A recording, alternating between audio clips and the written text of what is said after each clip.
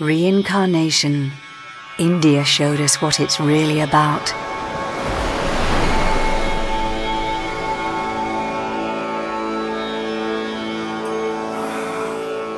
A little pain is good. Reminds us we are alive. India, it's so alive, so soulful. Ayurveda had to be born here. Ayurveda is literally the science of life. Take a sip. Life flows through the air here, healing the body, reawakening the spirit, keeping a culture that's centuries old, forever young. Ayurveda showed us you don't have to wait for reincarnation. You can be reborn in this life. Incredible India.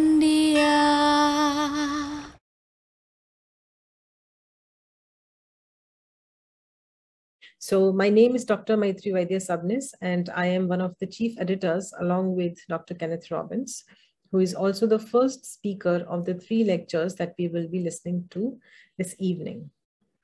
May I request Dr.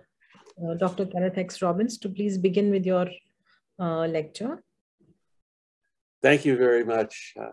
It has been a fantastic opportunity to work with so many great people. Dr. Maitri, you have been incredible as a scholar and as a colleague and as an advisor and as a guru. And I'd like to thank Bill Richter for all the editing that he's done on these books. He's a fantastic editor. And David and Ila Good, who's speaking today, for their friendship and for their work. The books, as Dr. Maitri said, are available in India, and the digital copies on Amazon, across the world, digitally on Amazon, and hard copies are available on Amazon across the world, except in India, where they're going to be available on Pathi. So today, we're going to be talking about something from volume 1. Maharaja Digvijaysinh, the Jamsahib. This man was not just a Maharaja, he was a cricketer, he was a professional soldier. As you can see in the lower left-hand corner, he created a refuge for Polish refugee war orphans. But he also played a big role in terms of representing India in a general sense. As Chancellor of the Chamber of Princes, a ceremonial governor of Saurashtra, and Indian representative of the United Nations. So how does a man come to be, on the one hand, ruler of a small state, a member of the Imperial War Council of the whole British Empire, and then a representative of India in a regional and national sense? Digvijay saw himself as a Hindu leader. He was concerned about the idea of Hinduism in danger and exhorted other Maharajas to defend Indian and Hindu culture. He defined Indian culture in terms of Hindu values, and he exemplified this by the contributions of Ayurvedic medicine. And he was instrumental in the rededication of Somnath Temple as a symbol of India's eternal resistance to foreign invasion. He was the nephew of his predecessor. His predecessor was Ranjit Singh, who was not only a Jamsahib of Nawanagar, but he was also a great cricketer. Now, to understand Digvijay, and you have to also understand that many of these Maharajas had multiple identities. So let's start with his uncle, Ranjit Singh. He's been described as a prince of a little state, but king of a great game, cricket. And it's been observed that when you looked at him as an English cricketer, he seemed to be an Indian prince. When you looked at him as an Indian prince, he seemed to be an English cricketer. He seemed to be more English and more Indian than anybody else. But this was a different sort of thing. If you looked at the ways in which he was English, he was a fairy tale prince in an age of steam engines, steel bridges, and motor cars. Now, to understand how somebody could be switched between being a stalwart of the British Empire and also a nationalist, and how this comes, you have to start to understand Digvijay again in terms of his predecessor. Ranjit was citizen of the British Empire. I'm going to talk about what that meant. Prince of a small state, king of a great king, and emperor of the good life. We won't be here to talk about the good life, including the huge expenses that he ran up in his fishing lodges and his purchase of jewelry. But he was not an ornament to the British.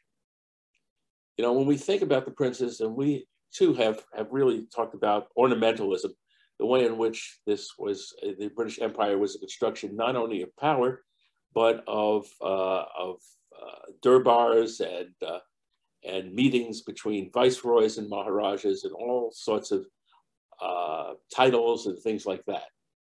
But he was also an active participant in the British Empire. He didn't see his role as being subservient. He thought he would continue to have a role, which would be to govern his state, and that his successors would continue to govern his state, and he would not lose, and they would not lose power. But he also saw himself as part of something greater. Ranjit was also at the League of Nations, at the Round Table, and he was Chancellor head of the Chamber of Princes. So what was this Chamber of Princes? When we see people talking about this, it arose after World War I, and one can see the conference that led to it. And one sees Ranjit in the first row, first on the left-hand side. And you see the Viceroy in the middle, surrounded by the Maharaja of Jaipur and the Begum of Bhopal. One of the things that you notice is that there is not much attendance of the greatest states even in this meeting. So one of the things that you see with the Chamber of Princes is that it reflected the differing interests of small, medium, and large states. This wasn't only the question that the British limited the powers of the chamber to deliberations, but that the large states did not really participate, and the small states were constantly complaining that their interests were not represented. The four greatest leaders of the Chamber of Princes all came from fully powered mid-level states. They were Ganga Singh of Bikaner, the Maharaja of Patiala, and two Jamsahibs of Nawanagar, Ranjit and his nephew Digvijay, who we're talking about today. Only one of the Maharajas from the greatest states, five greatest states, played a prominent role in the Chamber of Princes. He died in 1925. And the Nizam said, I'm not going to have anything affecting my state be determined by the advice of other ruling princes, and so on and so forth. Ranjit was very concerned and vocal about British disregard of their rights and pledges, and so on and so forth, and the way in which the British went after his port revenues and customs prerogatives and other things, and so on and so forth.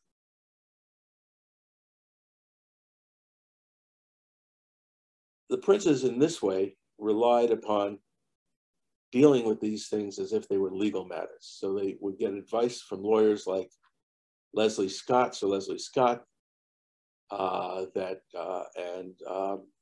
who were concerned that the protections for the princes in the states were likely to be only paper safeguards, and that there had to be a right to appeal not only against the new federal government, but against the crown itself. Talking about pre-independence times now. But in any independent state, if the cut with Britain was eliminated, how were the rights of the states to be protected? When Digvijay came in, and there he is in the left-hand side with Ganga Singh, a Bikaner, he had a steadying influence as Chancellor just before World War I and into World War II and into the World War II period. But the climate had changed. The princes no longer held as much veto power over the emerging Indian, the emerging Indian polities that were to emerge. On the other hand, Digvijay supported the admission of some smaller states, and he attracted the interest of other states, including some of the larger states. But look at this. I mean, you could herd cats, but how do you want a deliberative body made up of Maharajas and Nawabs? And most of the most important states were never members or left. Digvijay was as effective as far as he could. He brought in some new states, he even got people to pay their dues, even if they didn't show up for meetings, and so on and so forth. And he promoted expert committees and got a promise from the Viceroy that the British would consider the Chamber of Princes representations on bills economically affecting the states, and so on and so forth. So if you look at this in the 1930s and early 1940s, this cartoon expresses it all. Where they going to be? Where were the princes going to go? What's direction? Were they going to be in federations, confederations? Were they going to be autocracy on their own, and so on and so forth? And you can see that there wasn't any clear answer that was likely to work. At the time of independence, several things had happened. Digvijay himself had moved from a position helping the war effort for the British to protecting the rights of the princes, and so on and so forth. In terms of what was going on in Gujarat, many of the smaller states had been attached to larger states like his. The attachment scheme of 1943 added almost 100,000 people to his administration. This included 2 states and 11 jurisdictional talukas, etc. So the British had turned over the functions of paramountcy to the larger states. However, the small states kept on saying to the larger states, look, if the British could turn over our paramountcy to you, that means that the British could turn over their paramountcy of you and suzerainty to an independent India. Yet Digvijay was an early signer of the instrument of accession to newly independent India. He was the named ceremonial governor of Saurashtra, which included many states. And through his actions on the rededication of the Somnath temple, he played a large role in fostering the image of an eternal India freed of foreign and Muslim rule. He played a key role in the transformation of Western India as a unified part of newly independent India. So look at this. We've gone through 6 lectures and 3 books talking about how divided this area was. Hundreds and hundreds of states. Was it 200 states, 400 states? You can't even imagine how divided this was.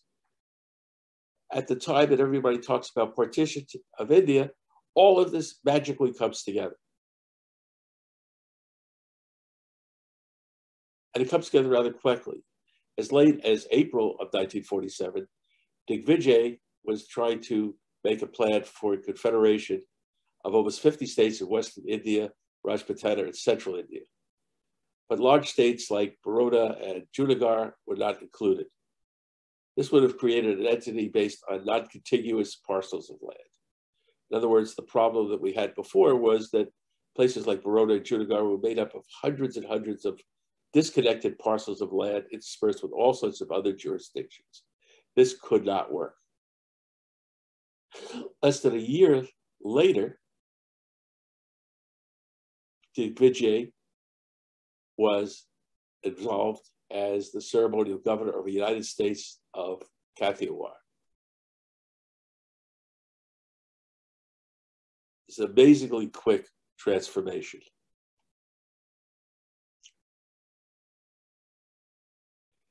As I said before, he saw himself as a Hindu leader, and he saw Somnath and promotion of Ayurveda as being very important in that. To promote Ayurvedic medicine, he published a classical Hindu text, the Shankara Samhita. And to see how important this was, the copy that I own of the 7 volumes was actually used by a doctor. And you can see his handwritten notes about the different plants. So the project was based on the belief that India's racial and cultural integrity and soundness are the fruits of deep interest in the science and art of healing. So this was a book that was redacted about 2,000 years ago from early authorities. The volumes include a history of medicine and life 2,000 years ago in India, and a discussion of the philosophical concepts like the rational approach to causation and treatment and objective methods of clinical practice. This is a focus on a model for India that it could have a pluralistic judgment of everything. That you could have a state that drew upon traditional Indian values, Indian philosophy, Indian sciences, and yet also include other things. There was medical pluralism as a norm in states like, in places like Jamnagar. And that Ayurveda, with its firm grasp of the roots of life, was an eternal touchstone for evaluation of newer findings in the field of health. The new revival in India's art lectures, its aspirations for political independence, arise naturally in India's natural interest in their past medical history and achievements. That India's past was not something just of antiquarian interest, but was replete with suggestions and possibilities for the future. Part of this revival of the Indian tradition was the emphasis on a temple, Somnath, which was in the territory of a Muslim Nawab who tried to accede to Pakistan, even though his area was not contiguous with Pakistan and most of his population was Hindu. People like the writer K.M. Munshi had fostered the image of this temple as a symbol of national unity, of Hindu resistance, an eternal self-regenerating presence that he destroyed multiple times by Muslim invaders, but it would last as India was eternal. Kalpi, the poet Prince of Lathi, wrote a historical epic about his ancestor who died defending Somnath Temple against the Khiljis in 1299. Even the British got into the act, bringing back from Afghanistan, what they claimed were the gates of Somnath. What they claim were the gates of Somnath. Over and over again, this became the symbol of Indian national unity. Somnath was a symbol of national pride that kept on regenerating, and it was on the same foundations as temple 2,000 years ago, and so on and so forth. And after the Nawab of Junagadh fled, and Indian troops entered Junagadh, people like Digvijaysinh and Sardar Patel could achieve their dream of temple reconstruction and restoration of Hindu honor. Digvijaysinh was the chairman of trustees, and he laid the foundation for the new temple on the site. And he saw the deity there as representing India universally, and asked for, for soil and twigs and so on and so forth from all over India. In 2001, the Prime Minister of India gave a speech at the Golden Jubilee celebration for the sanctification of this temple's linga. And he exclaimed that Somnath was a symbol of India's national respect, timeless culture, external religion, way of life, and continuing struggle against those who razed it to the ground. This image of the centrality of Somnath and of traditional Hindu values and learning, which has been so much a part of Indian nationalism today, has its roots in the beliefs and practices of people like Digvijaysinh of Jamnagar, the Jamsahib cricketer. Thank you very much.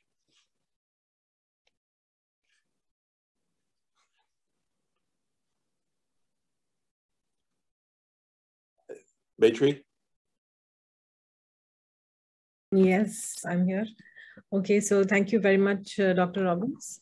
So I have to tell this about him, that he is an independent scholar, and as I'm sure all of you must have gathered, an archivist, a collector. He has curated many exhibits and scholarly conferences dealing with Maharajas and Nawabs in Indian history, paintings, photographs, art, religion, medicine, etc. I have to say that he calls me his guru, but then this is the case where the disciple is a greater teacher than the guru. Ken has, as he said, stirred up a storm through these volumes. He's planning to edit volumes covering all the princely states and is already preparing separate volumes on Mewar, the Deccan states, and also what he calls as medical pluralism. He's in the process of assembling material for a pictorial history of international crises from 1880 to 1930. And I'm sure that he will continue to work as far as he can. I am deeply grateful to you, dear friend, and I'm proud to say that you truly are my inspiration, and I hope to work like you till I can. With this, we move on to the next lecture.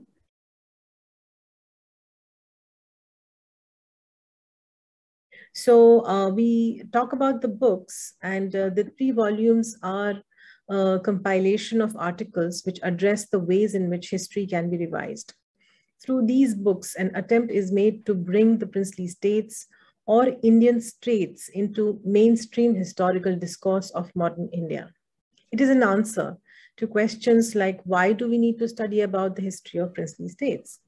These Indian states have been unforgotten despite the fact that they had dominated nearly half of the Indian subcontinent. For the most part, they were treated as mere pawns by the colonial power and sidelined by the Indian national movement. The politically acceptable parts of the past of regional states have been found in the histories are that of reforms carried out by the state administration. The Rajas or kings themselves and their families, however, have been mostly neglected. Even in the studies of the colonial period, the rulers are often depicted as powerless, self-indulgent, occasionally amusing, eccentric, of a little political significance or social consequence. They are truly the people without history, whose role historians are little less inclined to address. The abolition of these Indian states soon after independence and later, that is around 1971, the abolition of their privy purses, sometimes which has been described as pensions, has further thrown the histories into oblivion. However, as we already know now, the royal families, former royal families still exist. And as we also saw in 1 or 2 lectures, are striving to save their lost tradition and histories. Many have moved into business or politics. Within the states, the people of the princely states still discuss and remember them. A great many ceremonial and ritual occasions still require their presence. And in many parts of India, a link to royalty, no matter how little, is still often used and valued. Politicians and leaders in various walks of life seek to imitate them and employ kingly symbols, discourses, and instruments of patronage. thereby making the royal families more relevant than ever. So today's session, we in fact reached to a culmination of a very important chapter in Gujarat history. And in connection with that, the next lecture becomes extremely relevant. The lecture is by William Richter. He is a professor emeritus of political science and also a former associate provost for international programs at the Kansas State University. So he is also the one of the editors of the book, and I have to say quite a strict one at that, because no matter what explanations we would give, he would just not be convinced.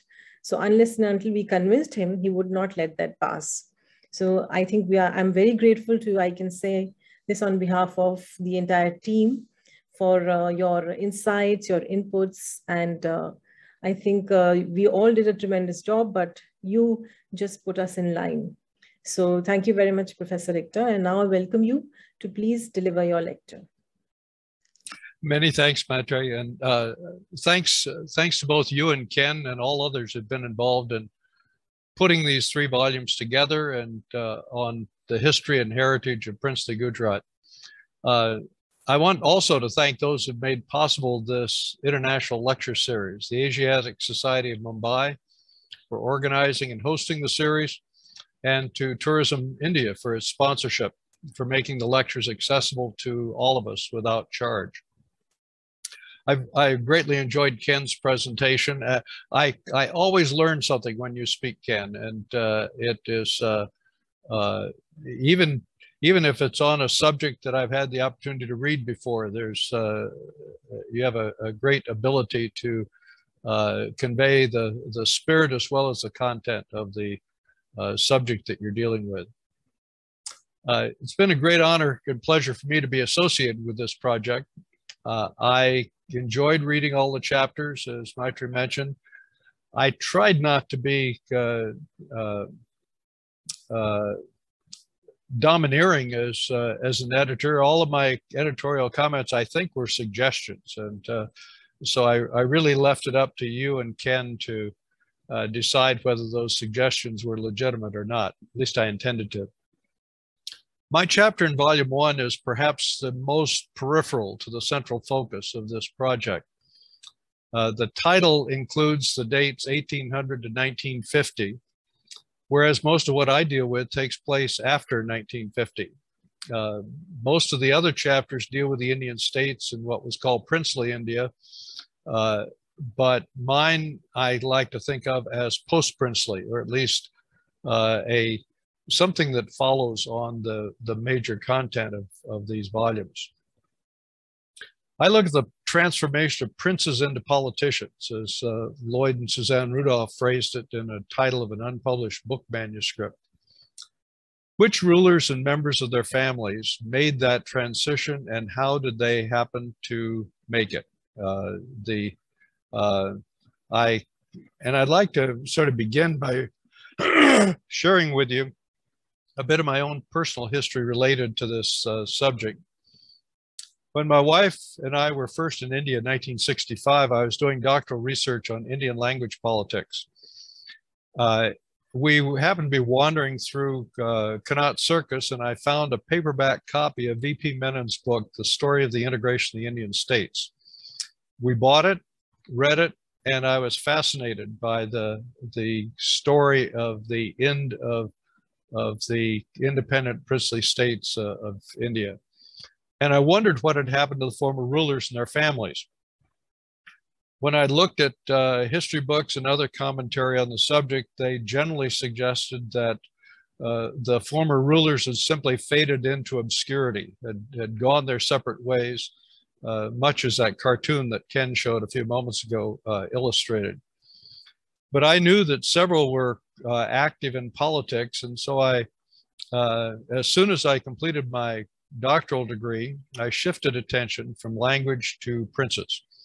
I was interested in looking at this on an all-India basis, which makes it a rather vast subject given the number of former princely states throughout India. So I limited my study to the 284 princely families who continued to receive privy purses after integration and up until 1971. We returned to India in 1969-70 on a Fulbright lectureship, and in 1972-73 on an American Institute of Indian Studies research fellowship to explore this study.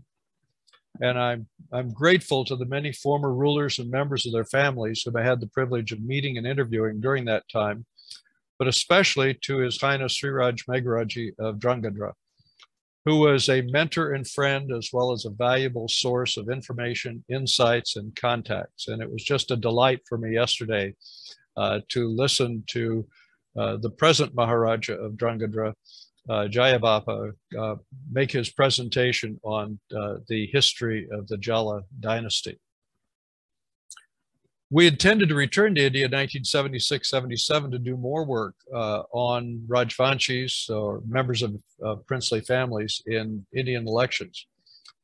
But India was in the midst of the emergency and declined to issue us research visas. I think they just didn't want people looking at elections during that period. So my wife ended up doing her doctoral research on the Philippines instead, and I shifted my research attention to Pakistan, and more specifically to the political history of Bahalpur, the largest of the princely states that acceded to Pakistan. During the next 3 decades, my writing agenda shifted further, leaving my research on Indian princes in politics languishing in file drawers and on bookshelves. It's been a great joy for me in retirement to return to those materials, to update them, and to engage with scholars like those involved with this series of books and all of you participating in this lecture series. So what I would like to do in the remainder of the time that I have is simply to touch on some of the major themes that I think are included in the chapter that I have in Volume 1. And the first is one that Maitri just referred to, and that is the relative scholarly neglect of princely India and of Gujarat in the literature.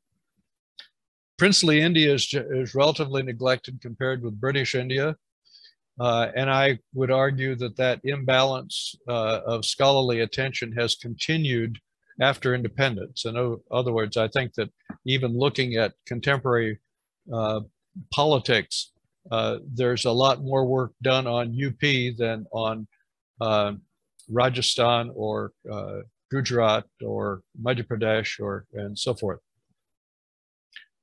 But I think it's also interesting that princely Gujarat is relatively neglected compared with other princely areas. If you look at what information does exist on princely India, Rajasthan always seems to be the most prominent, but probably then Madhya Pradesh and Odisha, one has to go down the list a while before you get to Gujarat. This is despite the fact that roughly 2/3 of the approximately 550 units of princely territory that existed prior to integration were in what is today Gujarat. And similarly, a significant number of those 284 states that I looked at as a part of the study that I was doing in the early 70s are in Gujarat. Also, second point I would make is that the princely areas have a more complex political heritage than elsewhere, at least than most of the rest of princely India. When Rajasthan was pulled together, for instance, it has largely stayed in much the same shape and size as occurred immediately after independence and integration. However, as Ken alluded to, parts of Gujarat remained separate in the early years. The separate states of Saurashtra and Kutch, and then the other princely states were absorbed into Bombay state. Then between 1956 and 1960, the merger of Kutch and Saurashtra into Bombay, and then after 1960, the separate existence of Gujarat as a state within the Indian Union. And since much of what happens in politics depends upon the political context that it occurs within, this has meant a somewhat disjunctive or changing scene for the former princely families of Gujarat. A third topic that, and probably the core issue here, is the involvement of members of princely families or Rajvanshis in electoral politics. In order to look at political involvement, I primarily looked at those individuals who stood for election to the Lok Sabha or to Vidhan Sabhas, legislative assemblies in the various states. And when you look at that, you'll find that there is it appears that there's less participation in politics in Gujarat than there is in some of the other areas like Odisha, Chhattisgarh, or Rajasthan. But that is in part a function of there being so many small states in Gujarat.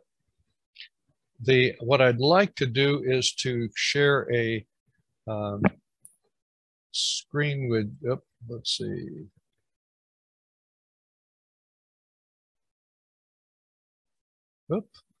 I'm not sharing the screen. Oh, yes, there we go. Oh, there. Okay. Yeah, what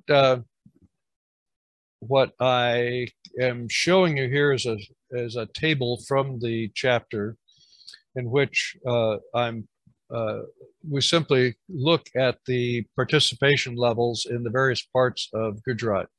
But Saurashtra includes Saurashtra and Kutch in this table, and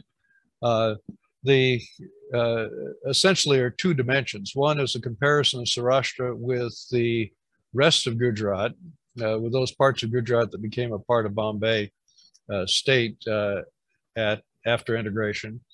And the other dimension is a comparison of size. I use a fairly crude measure of importance, which is gun salutes. And so what you can see is that there is more participation of royal families in Saurashtra than there is in the rest of Gujarat. And as you get larger, the larger the state, or the more prestigious the state in terms of gun salutes, the higher the level of political participation. This, we should not simply assume that bigger states generally are necessarily more active politically. As Ken mentioned a moment ago, in the Chamber of Princes, some of the larger states and more prestigious states did not participate. That is true in politics now. If we broke this table down into much more, if we compared, for instance, each of the gun levels, salute levels, what we'd see is sort of a topping out. The highest levels of participation are among, at least this on an all India basis, are among the 15 and 17 gun salute states. It tends to drop off among the larger states, and there are various reasons for that that I won't go into at this point. I'm going to stop my sharing here and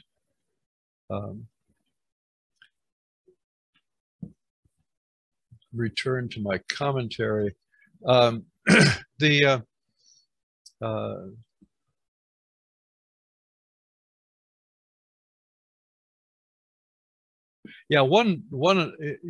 Take into effect other considerations besides size. Size is important because it implies resources. the larger the states, the more financial resources, but also the more former subjects there are who are loyal to the former ruler and can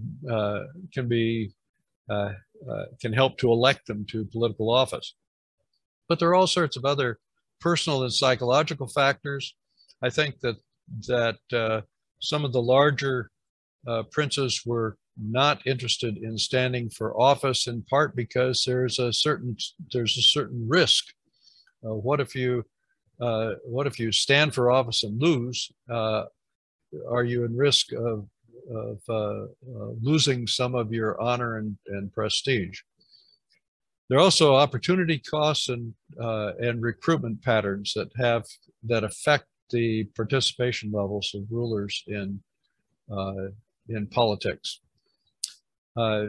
Yesterday and today in Ken's comments, Jayasingh Jala mentioned that his father served as Upraj Pramukh of Saurashtra, and Ken mentioned that the Jamsaheb of Nawanagar served as a Raj Pramukh of Saurashtra. Many of the most prestigious rulers in India were effectively excluded from electoral politics until 1956 by being appointed to these offices of Raj Pramukh and Upraj Pramukh in the various states' unions. When we talk about recruitment, it's important to recognize that people stand for office not just because they decide they want to be in politics, but also because other people persuade them to do so. And if we look at in Gujarat as well as elsewhere, there's a general pattern, again, not absolute, but in the first general elections, many of the rulers and families who stood for elections were self-motivated. That is, they did decide that they wanted to get into politics, and they stood as independents. By the second general elections, there's a much more common pattern of Congress party recruitment. That is, Prime Ministers Nehru, Shastri, Indira Gandhi, various chief ministers, all engaged in encouraging former rulers to serve India by standing for office as Congress candidates. Many of the princely politicians whom I interviewed and would mention that, Ravi Shankar Shukla came to me and said, we need you to stand and help us serve this country, and so forth. By the third general election in 1962, opposition party recruitment was more prominent, especially by Swatantra. And that, in fact, the growing participation of ruling families in the electoral scene was one of the major factors, I believe, that led to the Privy Purse controversy starting in about 1967 and to the constitutional amendment in 1971 that Maitri referred to a few minutes ago. Family factors are also important, and I deal with that a bit in the chapter. These are not just immediate family relations of spouses, brothers, offspring standing for office, but more historical linkages as well. For me, the most interesting one is a link that I discovered several years ago of the politically active grandchildren, great-grandchildren, and other descendants of Sayaji Rao III of Baroda. I think that, this, in some ways, this is not just the Baroda family, but a broader phenomenon where descendants of prominent princely leaders, such as chancellors of the Chamber of Princes, inherit a tradition of active engagement that both encourages and legitimizes their own political involvement. Finally, the chapter touches on a type of political involvement other than electoral candidacy. I refer to this as the organizational leadership shown in mobilizing resistance nationally and regionally to the threat to princely privileges and incomes during the Privy Purse controversy. As I mentioned, roughly 1967 to 1971. That it's interesting that the two major figures in what was called the Concord, more formally the name was the Consultation of Rulers in Concord for India, were two of the people mentioned yesterday by Jayapapa, namely his father and his uncle, Sriraj Meghraji of Drangadra and Fateh Singh Rao Gaikwad of Baroda. His Highness Drangadra was the Intendant General, essentially the executive director of the Concord, and Fateh Singh Rao was the convener general, or in effect the president. But I think that it appears to me that His Highness Drangadra was very much the driving force behind this endeavor. It reflected his scholarly interest, excuse me, and devotion to princely heritage, as well as a response to immediate political threats. This is a subject that I think deserves a lot more scholarly attention, and I hope that some of you who are historians and present today will find this an attractive area to research. The main point that I would make concerning that is that although this was an organization that arose at a specific point in time, I think its roots lie much deeper into the pre-independence period and into the traditions of the princely states than was given the impression in the press. The chapter concludes with the following observation. Princely India continues to cast long shadows in the 21st century. Gujarati princes continue to be a part of that heritage. I'm glad that Jayapapa and Angma and other members of the princely order have been such a valuable part of our week here together, our 2 weeks together, and of this book project and lecture series. And again, I thank you all for having the privilege of being a part of it myself. I turn this back to you, I guess, to Maitri. So thank you very much for your very interesting lecture, and I hope that it has generated some interest in the audience today. And let us hope that if you want to know about greater details, you'll have to buy our books, which are available on Amazon.in and also will be available from pothi.com. So now we move towards the next session, which is our next lecture. In fact, the lecture is, I think it's the final lecture of today. And I think there's also one thing that Ken has suggested, and I agree totally with him, but that will follow once we have this very interesting lecture by David P. Good and Ela Good. So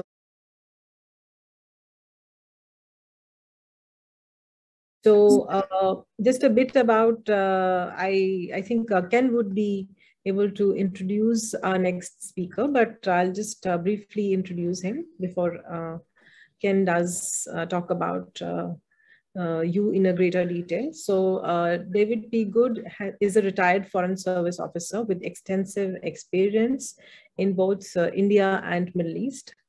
So he, in fact, has traveled a lot in India. And his final posting was as US Consul General in the city that is in Mumbai from 1999 to 2002. He's also served in Abu Dhabi and other parts of the world. And following his retirement, he represented the Indian firm Tata Sons in North America from 2005 to 2010. And he continues to pursue an active interest in association with India, where he travels frequently. So today he's going to speak on Wakaner House. So just before we began today's session, I think they were talking about the Wakaner house. So I think, Ken, would you like to just introduce Ela Good? Because she's also one of the chief speakers. Yes, well, let me just say something about Ela. Ela is most self-facing. She's a fantastic writer, and her article in the book about copy, I think, is an eye-opener for people. She has a background. Her family is Gujarati, with roots in places like Wankaneer. So this person who has some family roots in Wankaneer wound up living in Wankaneer House as the wife of the American diplomatic representative. And frankly, they are very, very close friends. And David is my partner in crime, buying things, ephemera and things that nobody else wants. Thank you. Okay, so may I please invite both of you to please deliver your lecture.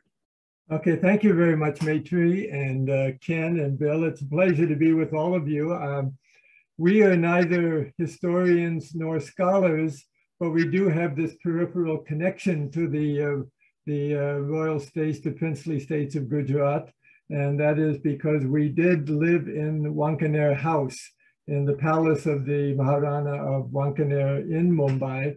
And of course, Ela, my wife, is a daughter of Wankaner, which she will then talk a little bit about later on. And it was a real privilege for us to have that opportunity of speaking, of living in that palace for the 3 years that I was Consul General in the city. It's a particular pleasure to be here sharing the screen with our very close friend, Ken Robbins, whom I first met in Mumbai when I was Consul General. And little did I know that that lunch that we shared together all those many 20, 21 years ago, would turn into such a close friendship as we share right now. But let me give you let me start, and then I'm going to let Ela sort of speak about, her own feelings about being a part of Wankaner House. Give you a little bit of the background of some of the royal palaces in Mumbai. It was a very usual thing, as I understand it, for many of the princely states in Western India to have palaces and to have city residences in Mumbai, because it was important for them whenever they wanted to come and visit the big city, then they wanted to have a comfortable little place to stay. And so there were many of these palaces that were built in different parts of the city, especially along the coastline in what's called the Breach Candy area of Mumbai, on a street which is called the Bullabai Desai Road, which is really known locally as the Breach Candy area. The one building which I think has sort of fared the best during that time is the Wankaner House, the palace built by the Maharana of Wankaner I understand, in I believe 1933, I believe he had it built. And it was designed by Claude Bailey, one of the most important British architects at the time, and was actually built by Shapurji Palonji Company, which is still in existence in Mumbai, and who I understand sort of built most of the really significant buildings in Mumbai over the last 50 or 60 years. In fact, in the lobby of the consulate, the lobby of the building, Wankaner House, which we Americans always called Lincoln House. And it was always kind of a struggle with me sometime when I was introducing our visitors from Washington to continue to refer to our residence as Lincoln House, when everything in my sort of heart and my head told me that it was Wankaner House. But nonetheless, it was still the same building. And in the lobby of that building, as you entered, there used to be a framed copy of the architect's drawing by Claude Bailey and Shapurji Palonji of the original building as it was opened in 1933. Well, the Maharaja lived there off and on from Wankaner for about 15 years or about 20 some years, and not unlike many of the other Maharajas, and I think that Bill Victor could certainly speak to this. Once the Indian income tax schemes began to be implemented against the Maharajas, and they lost their ability to sort of remain outside of the tax structure, they all began to sort of think about how they could raise funds, and they began to think about how they can divest the properties.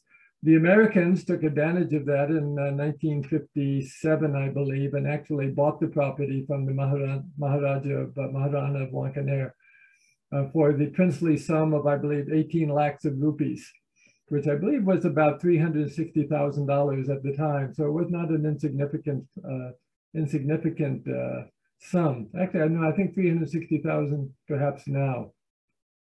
So it was not an insignificant sum at the time, but looking back on it was certainly a great bargain. I could say that at that time, the Americans acquired a lot of property soon after independence, not only in Mumbai, but also in Delhi. In fact, some of the very choicest properties that the US Embassy in Delhi possess right now in New Delhi actually were purchased in those years after Indian independence, when they were available from people, either royal families who were leaving Delhi and needed to raise cash, or perhaps from other families who saw it as an opportunity of sort of make some money. So there are a lot of really lovely properties that belong to the US government in New Delhi. No longer in Mumbai. The 3 properties that we had in Mumbai are no longer controlled by the Americans, even though, as I'll mention later, Wankaner House is still technically owned by the Americans, but is disputed. If I could just digress for one moment here, and I say that I first came to India in 1971 when I was a junior officer in the American Embassy in New Delhi. And my office at that time was in another princely residence called Bahawalpur House, which had been built by the ruler of Bahawalpur, and then left behind when that ruler, as I understand it, sort of went off to Pakistan. But that building was then taken over by the government of India and was leased to the Americans as the American Cultural Center and Library. And so as the most junior officer in that building, my office in Bahawalpur House was actually in the royal bathroom, which was actually a very lovely sort of marble-lined antechamber to the actual bathroom. And there were 2 or 3 desks set up there. And so that was my first office. And I can also then say that my final office in India in 2002 was in the Royal Palace of Wankaner in Mumbai. So I began my India career in the royal bathrooms of Bahawalpur in Delhi and ended it in the Royal Palace of Wankaner in Mumbai. But when I was first told that I would be coming to Mumbai as Consul General, it was very exciting for me because I love all of these old buildings. I've always loved the old heritage buildings of India. And I was particularly excited by the fact that there was a cannon in the front of the house in Wankaner House. It was something that had been apparently an old, maybe British or Portuguese cannon that had been dug up when the foundations of Wankaner were being dug, and they found the cannon and set it up in front of the residence and remains there to this day. And I was very excited about the idea from my childhood fantasies of, playing soldier. Well, growing up, that here I was in a house, not only in a palace, but one that had a cannon in the front of it. When we first moved into Lincoln House, Wankaner House, I was very, very interested in kind of exploring what remained of the old Wankaner residence, and I wandered all over the house, all of the different floors, looking for secret passages and maybe sort of secret treasure troves that might have been left behind by the Maharana, but unfortunately couldn't find anything that hadn't already been explored by US government architects in the years since then. It was a wonderful place to live. My wife can sort of talk about some of the personal pleasures that we had from being there. But I might add that at that time, the Rajkumar of Wankaner, Digvijaysinh, his father, the Maharana, was still living at that time, and I think was already in his 90s. But Digvijaysinh used to always call on the new Consul General, just to sort of welcome us to his former home, and to tell us and to invite us to visit the palace, the current palace in Wankaner, which we did on more than one occasion, and always were very warmly received by Digvijaysinh, and we had and his wife Biba, and we did have the opportunity of meeting the Maharana at that time, even in his 90s.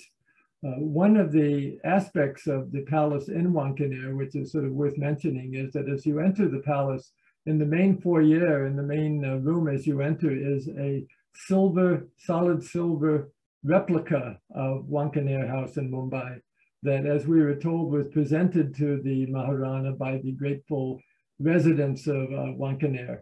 And you can sort of see it there to this day if you go to Wankaner, a faithful replica in silver of the palace in Mumbai. We lived there for 3 years. It was a wonderful, wonderful experience. We had many, many receptions and parties in the grounds behind the consulate. And I remember one in particular when we had a visiting congressman, a member of Congress, who sort of looking over the beautiful building in which we were living and in which the consulate was located, turned around and told our visiting guests that yes, it must be difficult, very difficult to live in public housing, which of course it was, since it belonged to the US government. And public housing it was, but luxurious it also was. Probably one of the highlights of being of our time during the 3 years there was the visit of President Clinton. Now, some people think that President Clinton came to Lincoln House, Wankaner House, while he was president, but that's not the case. He came to Mumbai as president on a very triumphant, very successful visit to India in 2001. But the Secret Service came and looked at the building, looked at the consulate building, and decided that there was no way that a sitting president was going to be allowed to show himself in that building and to meet people in the back of the open courtyard, or the open grounds in the back of the building. Because by this time, the palace, which when it was built was sort of sat by itself and along the coastline, now was surrounded by high-rise buildings. And there was no way that the Secret Service could secure those buildings. And so they decided that it was impossible for the President of the United States to sort of to show himself in any way in the grounds of that building. It would be too dangerous. He did, however, come as an ex-president. So after he had left office in 2001, he did visit Mumbai again in 2002, and we prevailed upon him to come to Wankaner House in order to meet the staff. And he did that very graciously, spent an hour meeting with the American and the Indian staff in the grounds behind Wankaner House, and actually waving to the many sort of people standing on their balconies and those tall high-rise buildings surrounding the consulate. And they were shouting at him and cheering him, and he very kindly waved at them and said that he was very glad to have that opportunity of coming. And it was clear that the Secret Service saw much less risk in an ex-president exposing himself in that way than they did a sitting president. We left in 2002 and gave way to another consul general, and fortunately the next consul general and even the consul general after him were able to spend a full 3 years living in the same building. But it was soon after that, around 2010, that the consulate really outgrew the ability to sort of provide its services in that small space, and they decided that they had to move out to a larger space and a more secure space. And around 2010, 2011, the consulate moved to its present location in Bandra Kurla, which is further away from South Bombay, but it certainly has a much larger space and more facility to serve the Indian public, especially those who are coming for visas. An indication of just how much the work of the consulate has expanded. During our time in Mumbai, I believe that there were about 25 officers who were serving in the American officers serving in the consulate. Now I believe the number is something between 80 and 90, most of whom are actually visa officers and serving the very sort of busy visa business, providing visas to Indians traveling to the United States, as well as serving the expanding American business community in Mumbai. Although the consulate is moved, the consulate is now in Bandarkurla. Wankaner House itself still stands, semi-derelict and certainly empty, where it used to along the seaside in Breach Candy. A few years ago, it was announced that the Poonawalla family in Pune, the owners of the Serum Institute, which has been so prominent lately in providing the vaccinations for COVID in India and other places in the world, had actually purchased the property for what we understand is 775 or 750 crores of rupees, something in the neighborhood of about $100 million. But they still haven't been able to take possession of the building because the government of India has still not given permission for that sale to finally take place. So the ownership of Wankaner House remains in American hands, but we've not been able to complete a sale to the Poonawalla family until permission is finally granted. I made some inquiries just recently while I was in India. I spoke to a friend of mine who's actually working at the consulate in Mumbai now, and he told me that it's still raised with the government of India from time to time, and questions are asked about why that permission hasn't been granted. But the reality is that that it probably will never be granted until there's some kind of quid pro quo, which is created. Perhaps one day the government of India will want to purchase another property in the United States, or they'll want to open a new consulate, or there'll be some kind of a reason to provide a quid pro quo, whereby we will finally be allowed to consummate that sale to the Poonawalla family, and the Indians will then be allowed to make whatever purchase they might be interested in the future. So the final disposition of Wankaner House is still up in the air. The factors surrounding the difficulty, perhaps, in disposing of that property remain in two. One is that the building is given the status of a heritage property in Mumbai, which means it can never be torn down, it can never be sort of renovated in a way that would change the basic character of the building. It's also located within a certain distance from the shoreline, and the rules in either Mumbai or Maharashtra, I'm not sure which, are that no new buildings can be built within, I think, 100 meters or 200 meters or something like that of the shoreline in Mumbai. And so that leaves virtually no opportunity for someone to buy the property and build a high-rise there. So whoever buys that property, be it the Poonawallas or whether it's used in some other capacity, they will have to use it as is, that the building will have to remain as it is. It can be renovated but not changed, and no new structure can be built in the compound around it. So what is going to happen to it? I don't know. It still sits there. It is gathering dust. It certainly needs a coat of paint. I saw some pictures of the interior of the building recently, and it certainly does need to have some work done to it, but the final disposition remains unknown at this time. Well, at this point, I want to ask my wife, Ila, as I said, a real daughter of Wankaner, about some of her thoughts about living in a place that has such a significant family connection to her. It was significant to me, but even more so to her. So I'm going to ask Ila if she might sort of make a few comments now. Excuse me while I sort of shift the attention where it deserves to be. Thank you, Asiatic Society, for giving me this opportunity.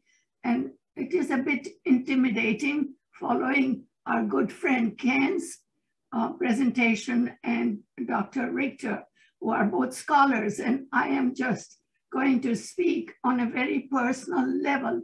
So I ask you to be a little bit more indulgent.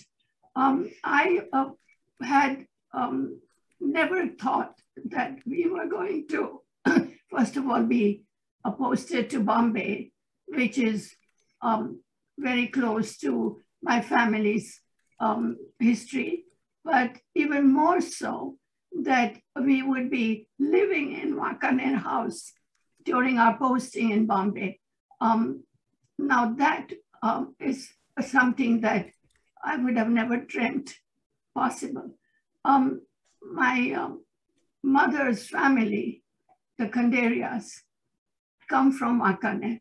We are Kathiawadis, And I was very much aware as a child growing up that we were proud Kathiawadis and very proud to have associations with two places in Kathiawad, Rajkot and Wakaner.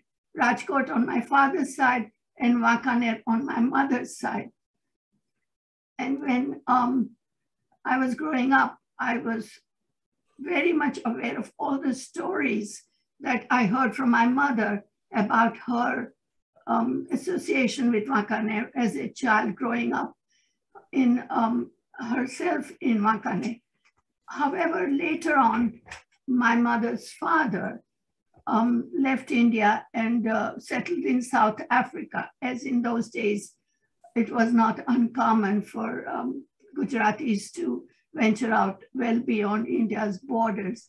So my grandfather, my mother's father, settled in South Africa. But even during the time that my mother was growing up in South Africa, the family maintained close ties with Wakaner. Wakaner was the place where family returned from time to time to celebrate family events, such as weddings and such as, just family reunions. And my mother was very, very close to her grandmother, who remained in Wakaner throughout those years. So for them, it was a family matriarch who kind of deserved to be visited and to be paid respect to. So they were always back and forth from South Africa to Wakaner. Imagine in those days what kind of a journey that was. But they did that because they had such strong, strong ties with Wakaner.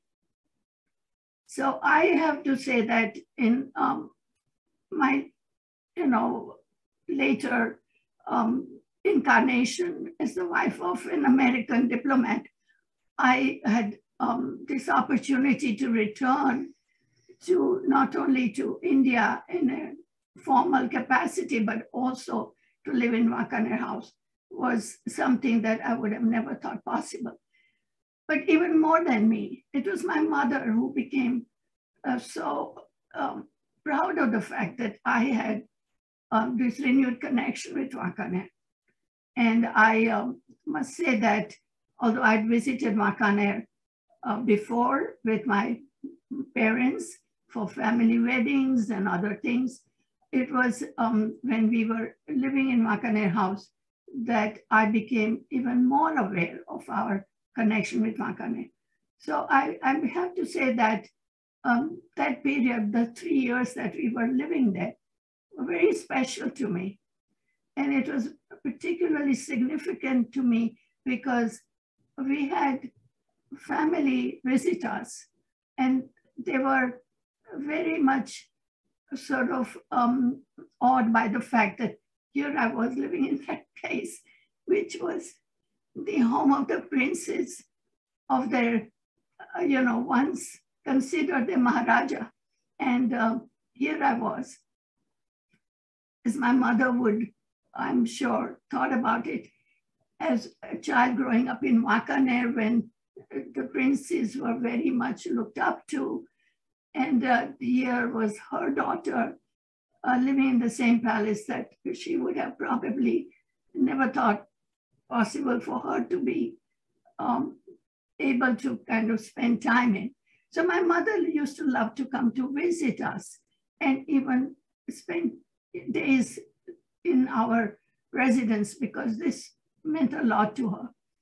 And one of the highlights of our stay there was, and I say highlights from my perspective, from David's perspective, it was the visit of Clinton and other American dignitaries. But for me, the highlight of my stay in Wakaner House was the fact that I was able to host a party for my mother on her 90th birthday in Wakaner House.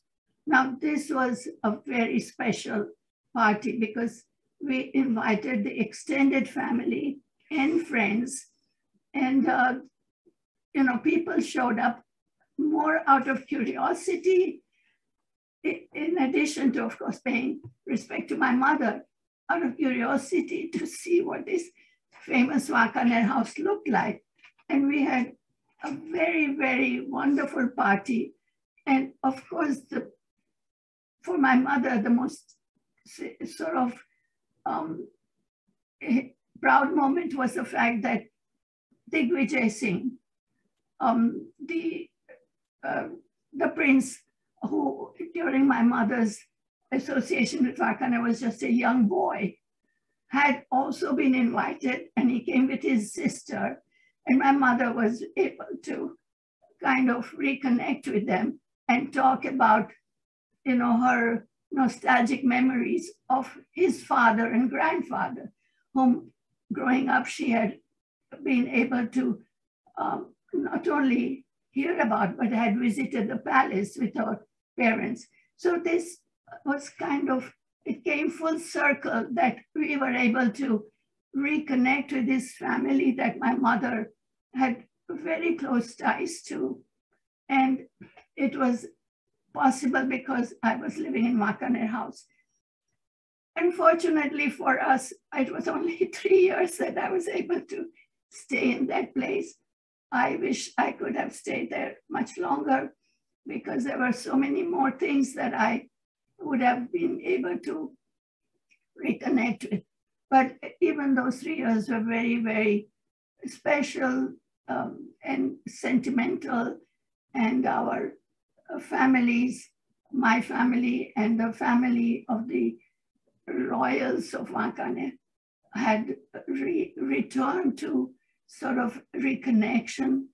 And I have to say that it was absolutely the most important posting of our long career in the Foreign Service, at least from my perspective.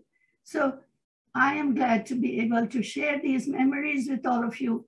And I am grateful for Ken, for giving me this opportunity to share these stories. Thank you very much.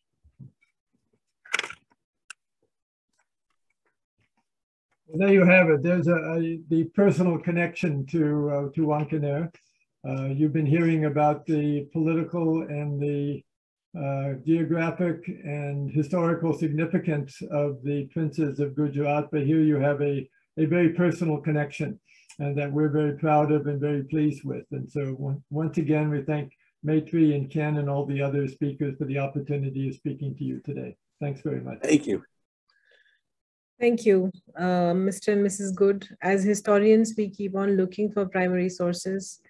Your talk, both of you, was not only inspirational, but I'm sure it also will make for a valuable primary source.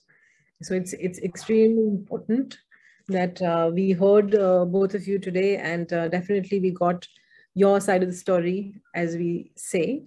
So thank you very much, both of you. And now we cannot end this final session without asking Professor McLeod, Jayabappa, and Bill Richter to speak on Jayabappa's father, the Maharaja of Rangadra.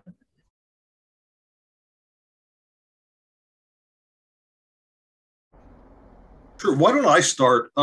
Yeah, I first got to know His Highness by mail in the early 1980s. I just wrote to him on a whim, see if he could give me information on princely states, which interested me. That started a correspondence that lasted right up until his death in 2011. First by mail, then by email. He was to a large extent, he was responsible for pushing me to do my PhD thesis on the princely states of Gujarat. Ken may not remember this, but he was also the one who first put Ken and me in touch. And this was sometime in the 1980s. I think that Ken had written to His Highness asking for advice, and His Highness said, "You must get in touch with John McLeod." So, and he was a. I will be forever grateful. Yeah, yes, definitely. It's like, because we've now been friends a long time as well. He was an amazing person, a brilliant person, a real polymath, and a very enjoyable person to spend time with as well. I would add that yesterday, Jayabappa mentioned that His Highness had been a teacher to us, John, and I you started listing other people, and I think it is probably the case that he was the guru to a whole generation of scholars on South Asia. Mm-hmm. Not only American scholars like ourselves, I guess U.S. and Canadian. Is that correct, John? Right. Yes, that is correct. But also the French author Christiana Herking mentions him fondly in her book on the Maharajas, and Ian Copeland as well. Yeah. So I think that his role as a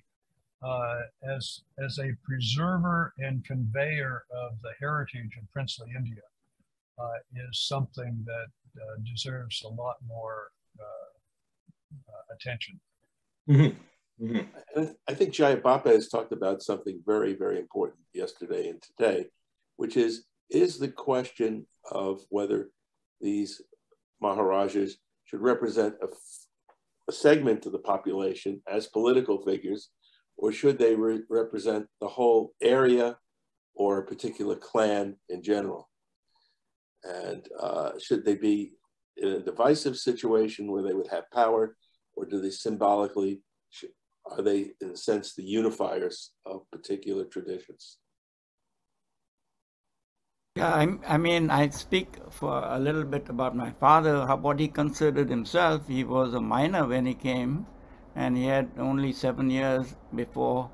He was Raj Pramukh at the age of 23, and because the Jamsaheb, Digvijaysinh ji went on to the United Nations, and so he was involved with Sardar Patel, and V.P. Menon wrote about him. But the most important factor was Jamsaheb, Digvijaysinh ji, is my granduncle, because his sister is married to my grandfather. And in that sense, there was a long connection.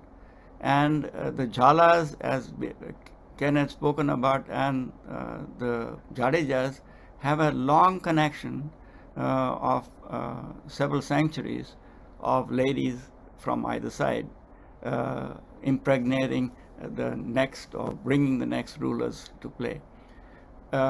In terms of my father's role, how he saw it, and how I see myself as walking in his shoes or trying to follow in his footsteps, is that he was considered himself a Varna Guru. He was the lord of the caste. He was not somebody who represented a particular entity. He was Rajput, yes, but that was, as the Kshatriya Rajput, his role was to serve. A Rajput and a Kshatriya has no function other than governance and protection. Protection first, and governance for the protection to be useful. So Varna Guru, Anath Vajra Punjaro, which is the motto of the Jhalas, my Ath is the adamantine shelter of the helpless, was something he actually lived all his life, whether in as a prince in British India, as thereafter in his life. And this thing was impregnated in my mind as something that, regardless of where my career would take me, I'm the second son, not destined to be the Jhalavar's head. But he also was very keen that there should be a unifying element. You're not irrelevant because an outside force determines you're not relevant. If you are relevant in terms of your service to the people, then the people are important for you. And so long as you have privilege, and a person like me are entirely privileged, whether we are here as associate professors or living in America or wherever, everything comes from the grain that grew out of the cities and towns and fields and deserts of Jhalawar. So how do we do this, and how can we do this in the present time is vital.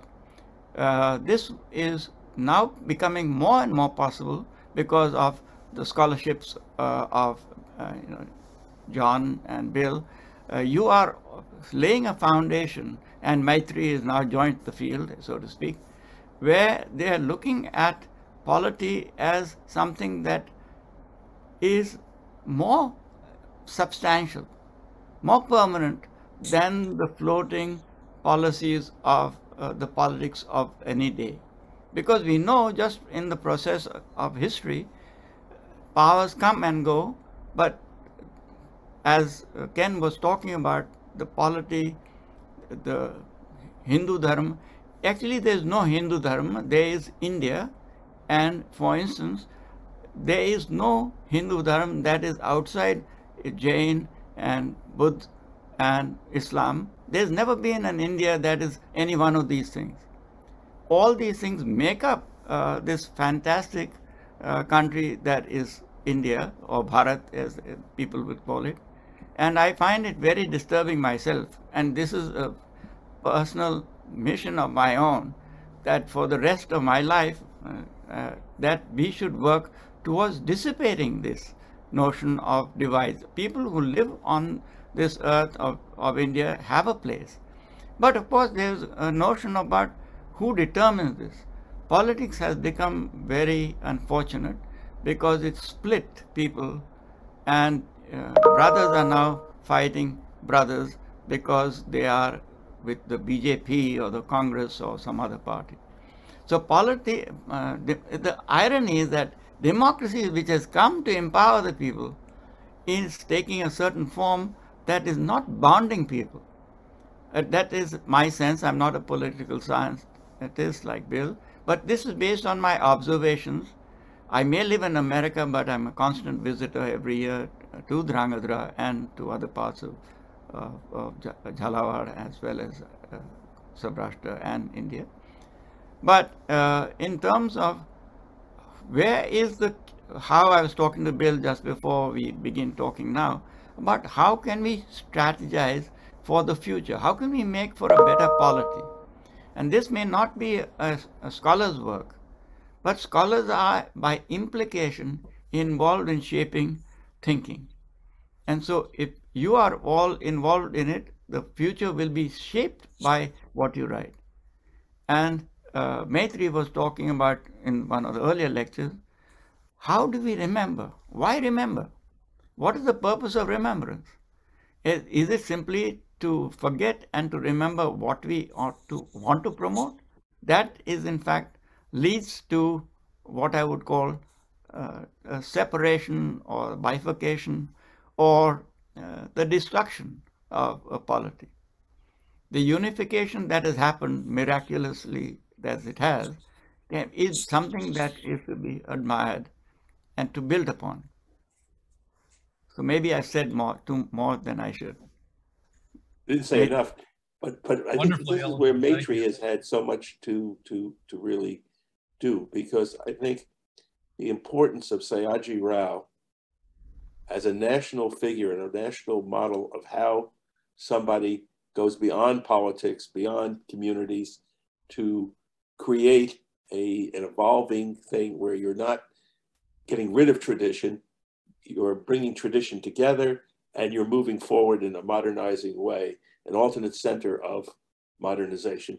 And I think she is doing that. And she's also not forgetting that you can't really eliminate half of the population, and that Indians have had a way of incorporating women, but now women have to come to the fore. And that's only going to come if they can build upon the models of some of in business and in royal politics that some of their ancestors did to women. So thank you, Maitri. Absolutely. So not only the efforts that we are making, especially and I think Professor Avasthi is here, is to write them back in the historical discourse, because to believe that 50% of the population was not really, because it was not in power, so it was not really doing anything of significance because they were not in the public spaces, does not mean that they were not important enough. So we really look at even a smallest of the clues, we want to just assess evidences, and we want to write about these women. So therefore, our inquiry is essentially connected with this idea of making the women visible in every aspect. So British India, of course, there are many scholars who have focused their attention on writing them back. But so far as princely states or Indian states are concerned, already the states are marginalized. Their discourses are marginalized. There are far and few. And on top of it, if you look at the women, they are absolutely absent. So it's important that we don't repeat the mistakes of the earlier historians or schools of thought, wherein they wrote about men and then they brought women into the mainstream. What we intend to do here is, I especially, this is what I'm going to dedicate my life to, is to write women back, and especially the women of princely states. So yes, Maharajas were important, their policies were important, the kind of administrative structures that they had set up was important, but so were the women. So why is it that they are absent even from those marginalized categories? So that's what we are, Aruna Avasthi, Professor Aruna Avasthi, she's actually my mentor. So it was under her that I trained. I had to be trained because she's the one who's floated a course on women's studies in our department. And she's in fact one of the leading historians working from Western India on women's history. So I think both of us are, and there are many other scholars who have joined us in this whole search for women, and we continue to work in the field. And I'm glad that we got to meet Ina ma'am, and I'm glad that we got to listen to her and her experiences, because no matter what, no matter, she's not the Council General, but she's equally important. What she does and her experiences are equally important. And I think, Ila ma'am, we would be contacting you more for whatever, I would want my students to contact you and, maybe have an interview with you so that we get to know what actually happened. So we are not looking for what the English were looking for. We are not looking for problems in the Indian society. We are not looking at sati system, or we are not looking at female infanticide. What we are looking at is the actual lives of women and what was important for them. So if this is history, I'm not really doing justice to the title, but I'm calling it his story. Now we want to write her story. So in all of this, women have to speak. They have to be present. But with Professor Washti, go ahead, Bill. Have you been in touch with Barbara Ramasak at University of Cincinnati? I have read. Barbara? I don't know her, but I have read her books. We can put you in touch. Yeah, okay. And she has been interested not only in princely India, but also in women in history. And so I think you would enjoy following up on that shared interest. Absolutely. Thank you very much for sharing that piece of information. And how do we keep this as in the center, women in the center of things? Because when you look at Professor Awashti's work, it's not only about women, it's about railroads. Railroads are not women. And if we talk about it only in terms of women's things, we're saying that women don't enter into the general discourse and don't play a role in other issues. It has to be a woman's issue. Yeah. It has to be a women's issues that has to be addressed, plus the general issues. And only somebody like Professor Awashti, who's doing both, can see the balance between the two. And if I could shift, I want at least to mention in appreciation of the goods, David, I don't know whether our paths ever crossed in India, but we certainly enjoyed the work of the U.S. Foreign Service there, and especially USIS. We were privileged to participate in USIS university seminars all over India. And in fact, a lot of the places where we were able to visit with princes was at the was a result of the generosity of USIS in helping us to be speakers in those places. And so I want to express appreciation for the sort of work that you and your colleagues have done. Thank you very much. I appreciate that. My career was actually with the USIS. It was only in the last 8 or 10 years of my Foreign Service career that I shifted over to the State Department, but USIS is where my career began in Bahawalpur House in Delhi, and where my heart always was. And it always makes me feel good to know that people like you appreciated the work that was done over those many years.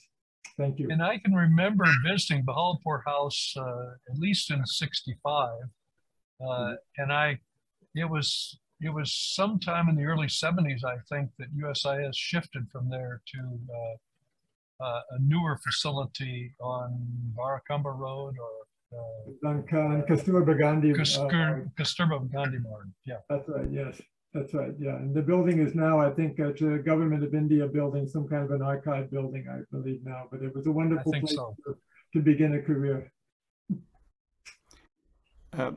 I think I would like to add, Maitri, I don't know if you met my daughter or communicated with her, but she's a professor of history, and she's written about princely matters as well as in Western India.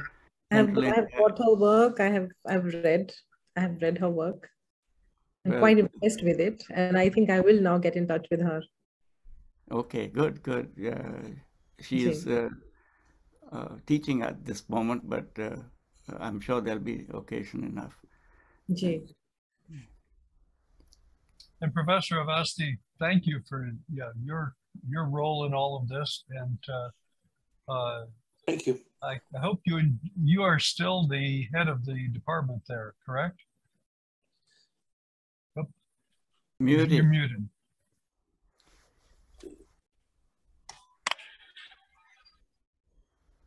You're muted. You're muted. Hello. Can you hear me now? Yes. Hello, everyone. Hello. Yes. Thank you, Bill, very much. And I also got to read the email that you had sent to Maitri. And I do seriously feel that a lot of work needs to be done in gender studies. And I'm very much interested in bringing to light the role that royal princesses played. I feel they have been neglected a lot. And I think that so-called the inner circles, what you call the Zanana, I think most of the decisions took place there. And nobody is, bringing to light the vision that they gave. And probably it may just have been a suggestion, but the way it gets translated when the ruler takes it to the court. So I really wish that, and I hope all of you will stand by us and help us when Maitri and I really want to work on this so that we are able to give a gendered history, not just half history. So thank you very much. Thank you. And thank you for, I gather that some of the participants are your students, and oh yes, appreciate them being a part of this discussion last week and this. Thank you, Bill. And we all really need to keep in touch so that we can carry this forward and not just stop it here. I invite you, I invite both of you ladies to consider the Dhrangadhara Palace as a territory where you can bring your students. I've had the privilege for 20 years to bring my students from the US and Europe, as well as some people from Baroda and others have come for the summer programs. But it would be wonderful especially for understanding architecture. Now, of course, the Zanana does not exist in the way it did earlier, but nonetheless, there's much there to be learned. And sure, definitely, we will teach you. Do you have a summer program, or do you have a program when you take students on a particular?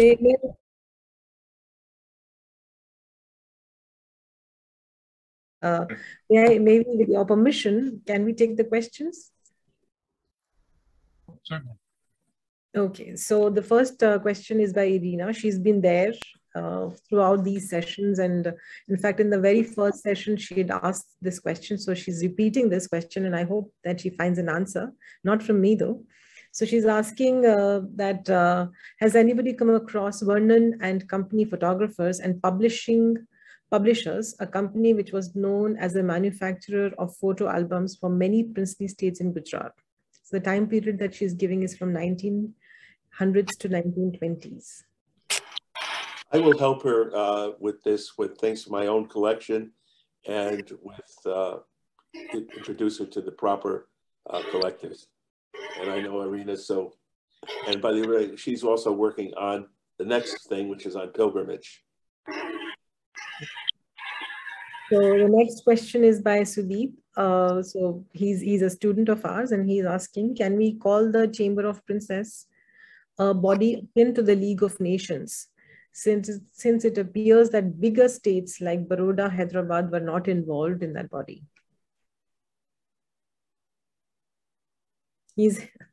Because he feels that it was redundant. It really did not, it was not able to achieve much. I'm not sure I would go that far. I think it did achieve, for the states that were participants in it, it was for the first time in 100 years, the rulers getting together, determining common problems that they had, all kinds of things like that. I think it also, His late Highness of Drangadra also saw it very much as a predecessor of the Concord, the Prince's organization in the 1960s and 1970s. So I think just as being a forum that would bring rulers together, even if not all of them were involved, I think it did serve a very important purpose. And what you said before, Maitri, I think was very important, that not everything depends on political entities. You talk about this in terms of economic history, the business communities. But here, I think that the experience that people like Digvijay and Ranji had created a sense of India as a polity, the representation of India with Ganga Singh, created this idea of Indians as international citizens and as representing all of India. If I could mention an article that Barbara Ramasak and I published in Journal of Asian Studies in 1975, I think it was, entitled The Chamber and the Consultation. We draw some of those connections between the chamber and then what was called the Concord later. And I might mention that His Highness Drangadra read the manuscript and gave us valuable corrections, and especially made us correct some of our terminology that we felt was not appropriate. But anyhow, that does provide some of that connection. Absolutely. I think the next question was in connection to this one, which was like, what were the achievements of Chamber of Princes? But I think we have sufficiently answered this question. And in case if someone really wants to know more, should buy our books, which are going to be available soon on pothi.com. So I'm going to be the ambassador, or maybe the so please do buy the volumes. They are beautiful. And even if you're not interested in reading too much, you can simply look at the photographs, and I'm sure it's like a journey in itself. So before I hand over the charge to the hosts, I think I have to say this, that it has been a great privilege to be given this opportunity to speak on our books before this distinguished audience, and therefore we extend our sincerest gratitude to the Asiatic Society of Mumbai Research Center. We are also thankful to the Government of India for sponsoring the lecture series as a part of their Incredible India initiative. India is one of the oldest civilizations in the world, although it's not still recognized by many. But nonetheless, I think with time, it will prove itself. And it is, as I think we already have discerned, it's a mosaic of multicultural experience. It has a rich cultural heritage and attractions. And in fact, we can say that the country is amongst the most popular tourist destinations in the world. And the sponsorship has made it possible for young scholars and budding historians to listen to the eminent speakers.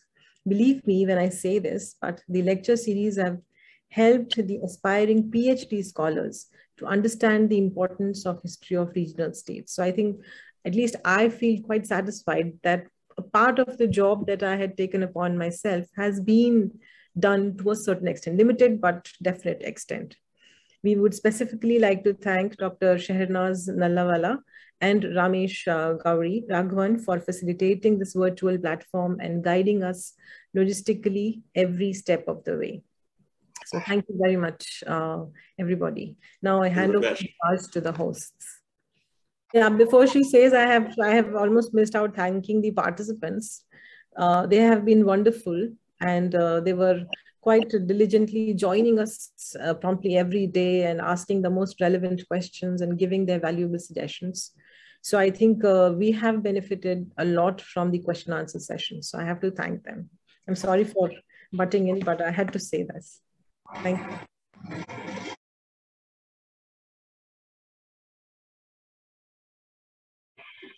Thank you, Professor Robbins. Thank you, Professor Subnis, for such a treat, For 7 days, you really, made us look forward to the evening when we were wanting to hear each of you all. So thank you so much.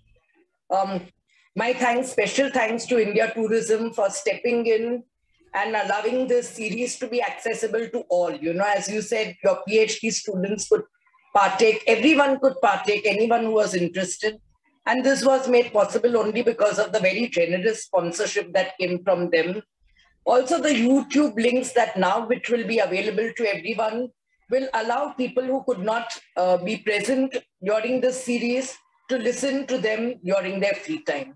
So, so many different people are going to benefit from the scholarship that was offered through these lectures. So a very, very big thank you to India Tourism and especially to Mr. Venkatesan, who really it was an effortless thing getting sponsorship from them. Otherwise, generally we have to chase people for sponsorship. Just one letter and everything was done. So really, thank you very, very much for this. From the historical perspectives to the narratives, personal narratives, like, the historical research to personal narratives, the series had something for everyone. So thank you so much, There was a whole lot of variety in the series, The visuals were beautiful. Everything was almost perfect. So thank you so much for this. Thank you to all the speakers, Kenneth, Maitri, John, Mitch, Bill, Vinny, Taruna, Jaya Singh ji, Mil, Jafar, Moin, David, and Ila. Thank you so much. And please, there's an open invitation from the Asiatic for you all to speak on any occasion, anything that you would like us to arrange for you all. We would be most happy to do so. And as Maitri has said that she's going to do something on gender and, making the invisible women visible, I think you have an open invitation from us. We would love to have a second session with you all on the women of the princely state. So please, the floor is all yours. You can contact us anytime and we'll have another very, very interesting series that will now focus on women. So please keep us in mind anytime you would like to run this series with us, And on behalf of the ASM also, I would like to say that, we'd like to explore more things with you. So maybe, we'll be contacting you. Ramesh and I have also been pondering about where to contact whom for what. And soon you will find us contacting you. And I hope you will be able to do many more series with us. Thank you. For a series like this to take, shape and, the way it was successfully conducted, a big thank you to so many people from the Mumbai Research Center who just stepped in at every moment, Sometimes we were not available to run the technical part, and a big thank you therefore to Arun, Anaita, Viplav and Venkatesh, who very took over the role of admins and things like that and made this very smooth flowing series possible. This series would not have been possible without Ramesh. Ramesh was the coordinator, Ramesh ideated, everything was about Ramesh. So I think as Professor Robbins is giving a thumbs up, I am giving thumbs up to Ramesh. So thank you, Ramesh, and I hope your enthusiasm never wanes, When our enthusiasm is flagging, Ramesh always steps in and, takes us along. So a very, very big thank you. thank you to all members of the MRC, because during the 2 years of COVID, it's really, everyone has stepped in and we've had non-stop programs over 2 years in forms of so many lecture series. So I think this is just teamwork and I thank everyone for it. The office staff at the Asiatic is wonderful. So sending of the emails, a special thank you to Denzel and the others who used to pitch in whenever Denzel was not available.